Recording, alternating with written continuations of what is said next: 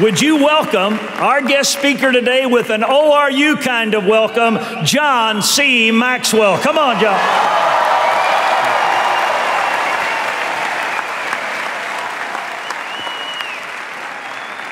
Thank you very, very much. You may be seated.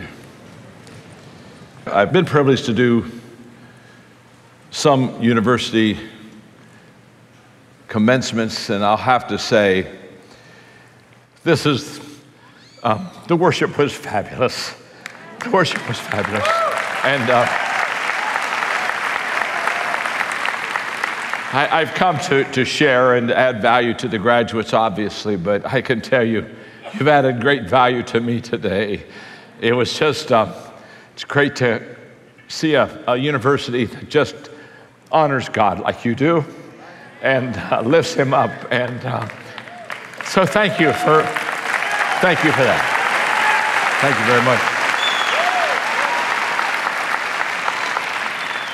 And Dr. Wilson, thank you for this beautiful invitation, and faculty and staff, administration, family members that are here, and of course, students.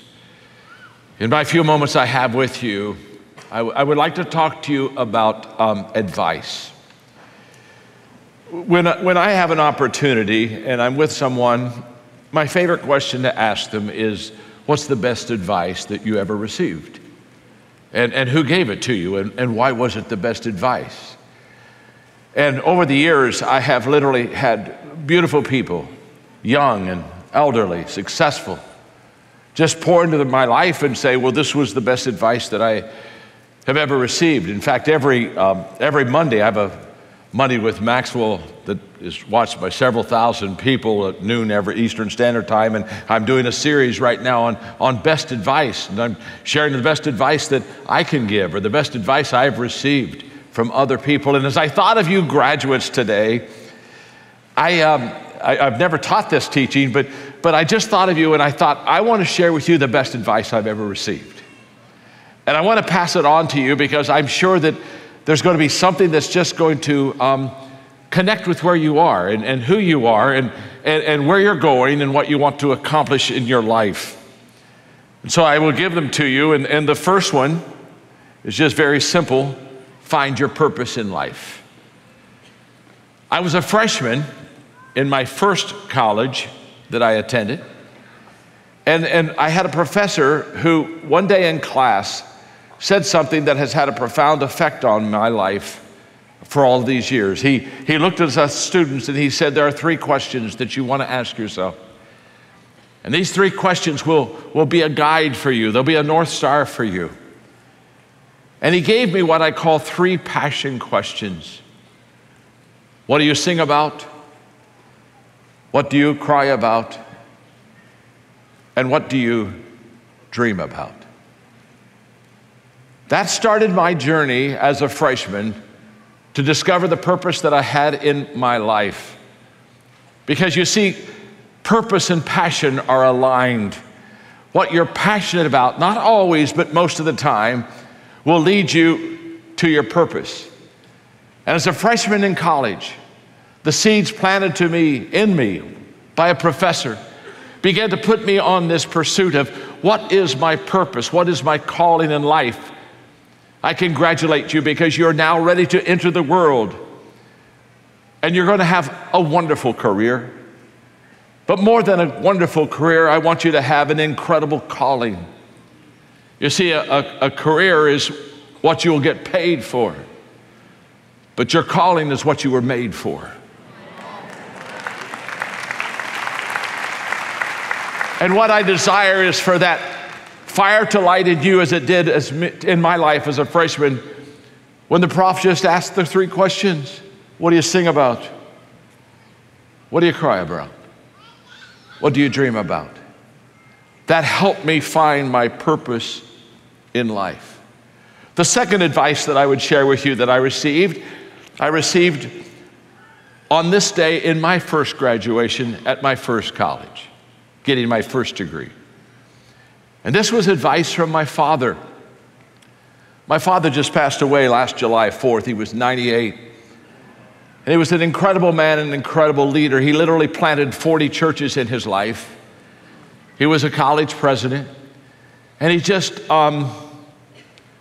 he was my greatest mentor.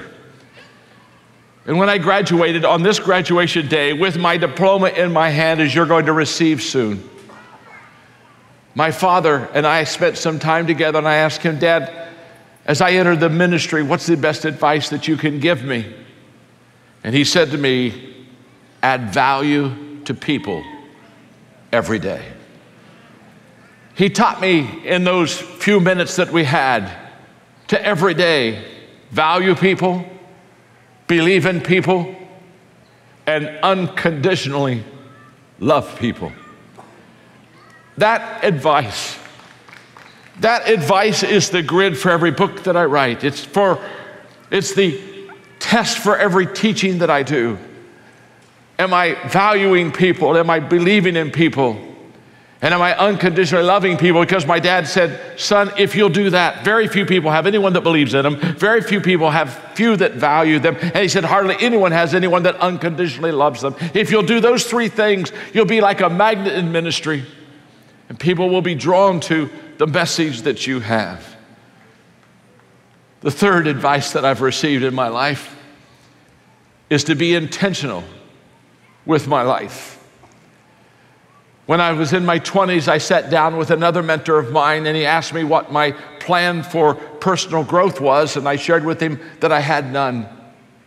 And he looked at me and he said, John, personal growth doesn't happen accidentally. If you're going to grow and if you're going to develop yourself, you're going to have to be intentional. And that was a great turnaround in my life. That advice has stayed with me, because the only guarantee that your future is going to be better than today is that you are personally growing right now. That's how you expand your growth potential. And I know that you receive a diploma and you say, I've graduated. And sometimes the mistake that we make is we think, wow, thank God, I'm going to take a break from learning for a long time. But I just want you to know, you're never out of school. You're never out of school. Trust me, every day as you learn and listen, grow, ask questions, what happens is you begin to expand your growth potential. I referred to my father a moment ago. My father literally worked full time up through his 95th year. He sat across the table a couple of years ago from me after we were having lunch at the age of 96, and he said to me, son, look at me. He said, I've been praying about this. I've been thinking about it. Now get the picture, he's 96. He said, I think my greatest days are still ahead of me.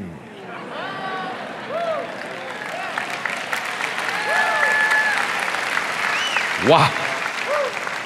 And if you will be intentional in your personal growth and in your development, if you'll really commit yourself to learning, growing, having a teachable spirit, having a humility about you, that allows you to ask questions and listen for advice, I promise you, it will serve you well. Number 4, when I was in my late 20s, I had a pastor share with me an amazing advice that has stayed with me all these years. The advice I'll give you, and then I'll do the teaching quickly. The advice is to allow what I call God room in your life. In your life, you want to have a place where God can do exceeding abundantly, more than you can ever ask, more than you can ever think, more than you can ever realize in your mind. And God room, to me, is that space between what I can do and what God can do. That passage in Ephesians 3:20, my father taught me as a very young child, and when the pastor shared with me about allowing God room in my life, he said something that just stuck with me. It stays with me today. It's still deep within me. His advice has become the person that I am. He said, John, attempt things so great for God that when God does those great things in your life, people who know you will say, that's way beyond anything he's capable of. He said, always have God room in your life so that people will realize that it is God who is the difference maker. That's what I want for you.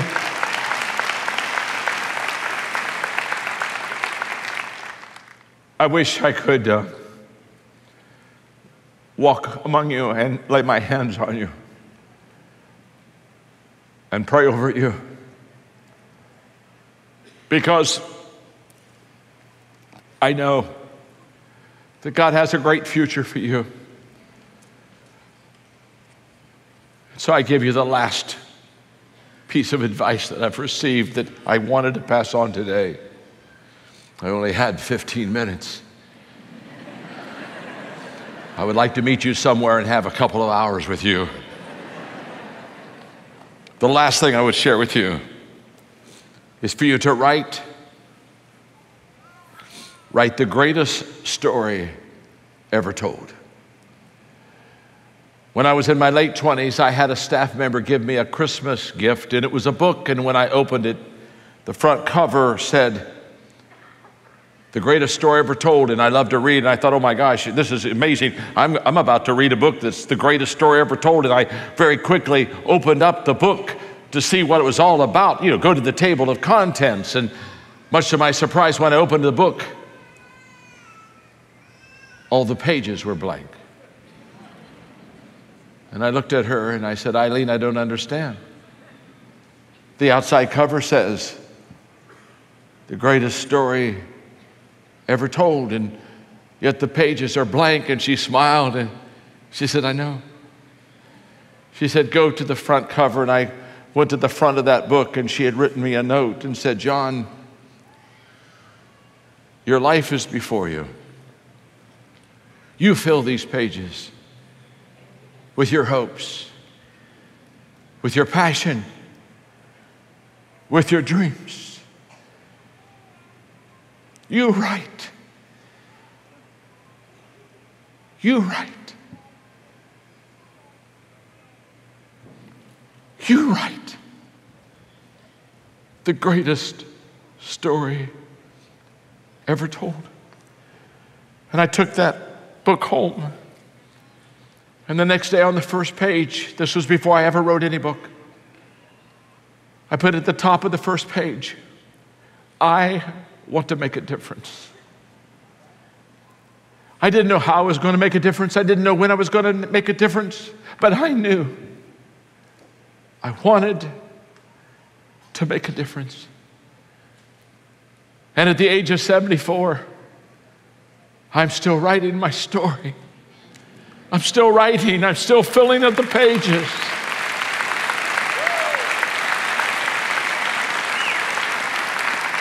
And may I say to you, God has a plan for your life. He has instilled with you the gifts to fulfill that plan. And don't let anyone else write your story for you. It's your story. You're His creation. He has gifted you for such a time as this. And little did I know when I wrote, I want to make a difference, that the story would expand to, I want to make a difference with people who want to make a difference, doing something at a time when it makes a difference. And so I'm writing my story. School's not out. And so I want to give a gift to you, my dear friend, Rob Hoskins, beautiful, beautiful leader of One Hope. He and I came together a couple of months ago to write a book called Change Your World. And to be honest with you, I was asked in an interview the other day, how long have you been writing this book? And I said, for 50 years. I'm still writing it, and I wanted to give you, and Rob wanted to give you this book as a graduation gift from us. And so today when you get your diploma, you'll get a Change Your World book. And listen to me.